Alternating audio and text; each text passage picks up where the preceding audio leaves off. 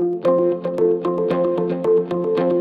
core classes that we had in last fall and also this spring have definitely helped me get a better understanding by using cases that are about local real estate companies, local pharmaceutical companies, to understand what business is like over here.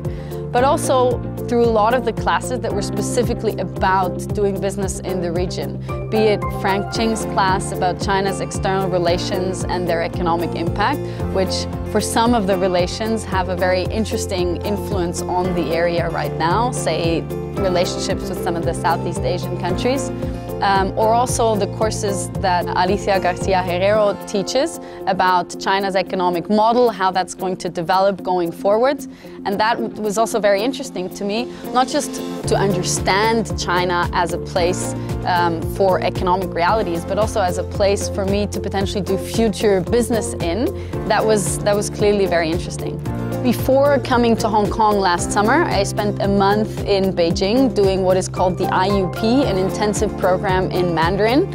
I had never learned a word of Chinese before that, so it was really a very, very fresh start on my first day in Beijing, but it was a great experience. I've kept on learning Mandarin since that first month that I spent in Beijing.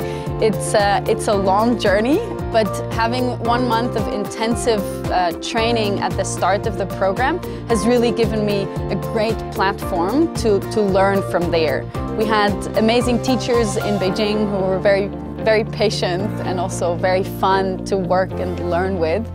The 3 words to sum up my journey at HKUST are fun, friendship, and 科技大好.